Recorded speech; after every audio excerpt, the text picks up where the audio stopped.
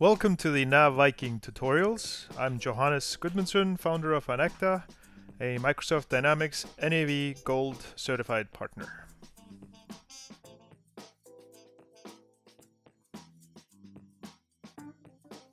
Hello and welcome to the Coffee Mug tutorials.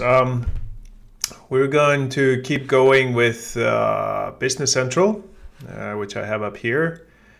And today I want to kind of go into how to find the income statement, balance sheet, and stuff like that.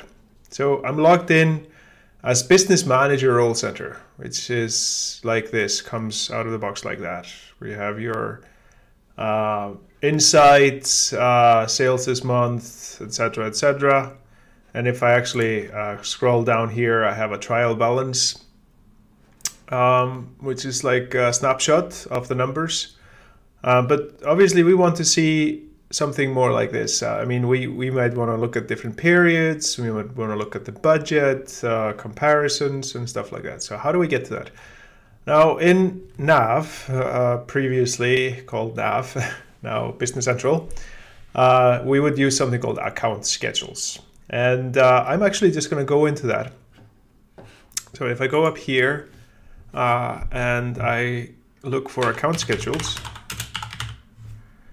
that of course comes up right here, and I get a list of account schedules. Basically I can create my own account schedules if I like, and I have a whole slew of videos about that, so you can look for those. But if I go here into, for example, the income statement, I can go into overview, and that shows me the income statement live. So I can here see the income accounts, cost of goods sold account, the gross profit, etc. So this is showing me the net change for the day, for a particular day. Let me change that into the month. So we see an entire month view. And then I can move into the previous period. So I can see the period up here. Now I'm in March 2018. And we got some numbers for that. And let's say we want to see more columns, not just net change. I can change the column layout up here. And I can get into periods. Now I can see current period, which is this month, and current period -1, which is then the month before that. And current period -2, which is month before that. So I'm looking at 3 periods right here. This can all be changed.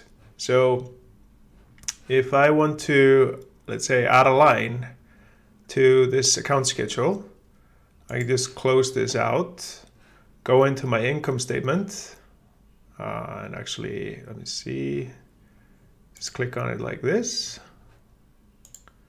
Yeah, it does give you a warning that this automatically is updated by the system. So anything that starts with M, actually in the demo system, you set this up in a setup, it gets automatically updated. So if you modify these actually might be then overwritten by the system. So let's just go ahead and modify a different one. Let's go into the income and expense right here and just edit it. So I get a list of revenue, extra cost, etc. And let's say if I want to add a line, I can add a line right here and just say this is a test line, add it. And then I can just pick a posting account, which comes in here from the chat of accounts. And I'm just picking anything right now. This is obviously, it's not making any sense. I'm putting the accounts payable right here at the bottom. I'm just showing you how you would edit it. And then I can take a look at the overview of this again. And now I can see that I have a test line added right here and accounts payable is here. And if I drill into that, I can see this accounts payable and drill into what actually makes that $50, which is an invoice. I can actually navigate just to show you how we can navigate through the system. And I can then show the invoice right here. Oops. I'm sorry, over here. Click on this and that shows the invoice.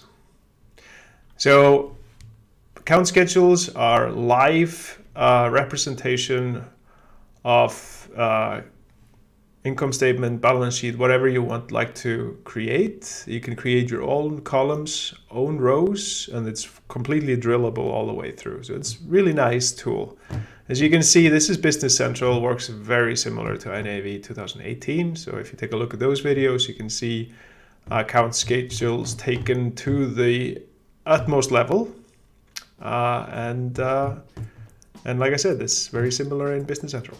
So if you like this, thumbs up, subscribe if you haven't, and thanks for now.